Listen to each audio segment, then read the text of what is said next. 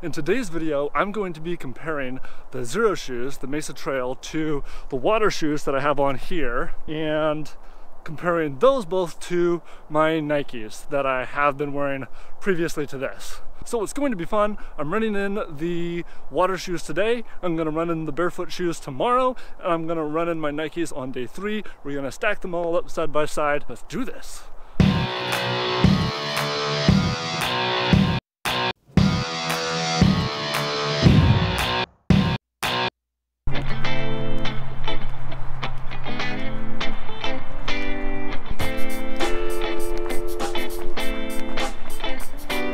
Alright, so that was concrete.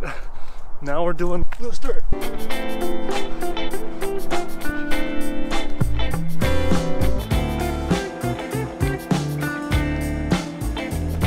Initial thoughts. So I started on these, switched to the Xero shoes. Now I just picked these up and went for a run again.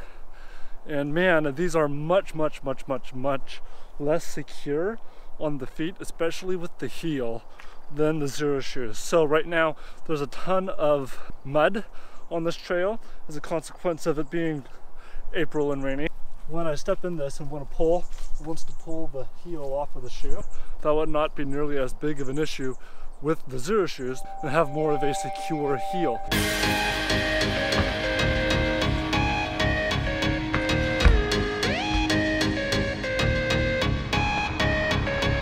Okay, so today I'm back in the Xero shoes, and right away they're so much more secure. Once again, off the concrete, back on the loose dirt. So even though the water shoes are a cheap way to get a lot of the same benefits, these just feel so much better.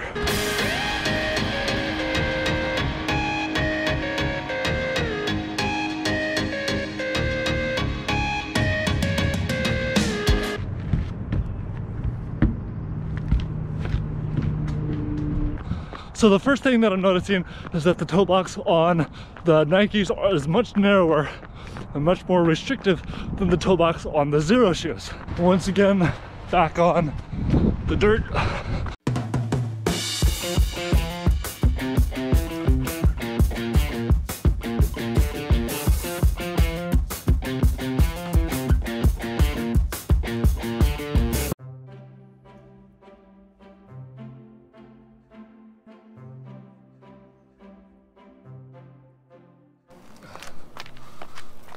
Let me give you an illustration of the tiers of flexible shoes. So, water shoes, Nikes, Xero shoes. First up, traditional Nikes. Pretty rigid shoes, fairly narrow toe box. Here we are with the proper Xero barefoot shoes. These shoes are pretty flexible, and they're getting more and more flexible the more I break them in. They've also got a nice wide toe box.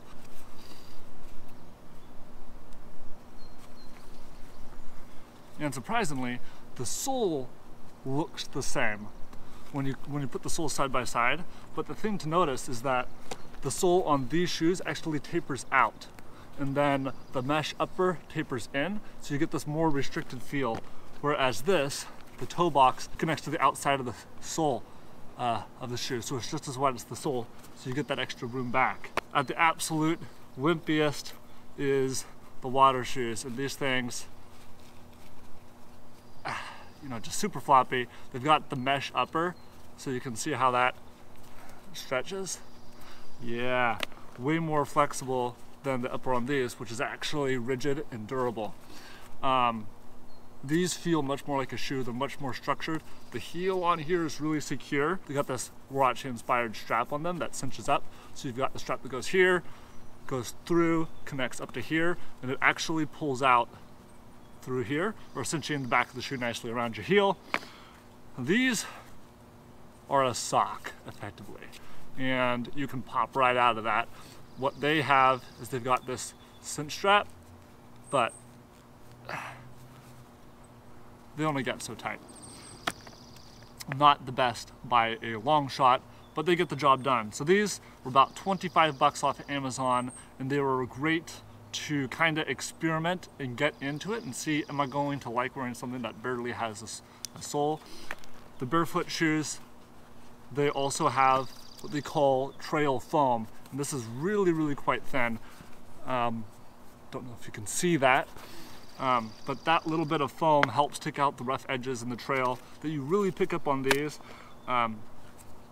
So I really feel like I get the best of all worlds wearing these. I can go hiking in them. I can go running in them. I'll wear them around doing whatever. You can see that they're dirty because you saw the trail running I was just doing. It is worth mentioning that I needed to get new hiking boots, and so while I was very interested in getting the Mesa Trail, it was also the right time to buy. The hiking boots that I had been wearing for the past couple of years didn't quite fit right, and when I would step, my toes would jam into the end of the shoe, and it was quite painful. One hike, I stubbed my toes 50 times. I'll go from wearing the Mesa Trails to putting on a pair of dress shoes or putting on a pair of like traditional running shoes like Nikes, and the amount of contact with the toes is significantly more, and that rubbing was not very comfortable. The Mesa Trails have really helped in that way with that extra room in the toe box for giving my toes the space that they needed to heal. So conclusion, even though these things are 25 bucks on Amazon and they are a good intro so you can experiment and learn and see if this is something that you want to do, these are so much more worth the money. They're about the same price as these. I think these are like 100 bucks or 120 bucks. My wife got them on sale for like 60 bucks. I got these on sale for about 80 bucks. Definitely worth the money. I love these shoes. I want to try out some more Xero shoes in the future. I want to try out the sandals. They also have a water shoe, and that would put this guy out of business. Stay tuned for that. That's it for today, folks. Thank you for watching. Bye.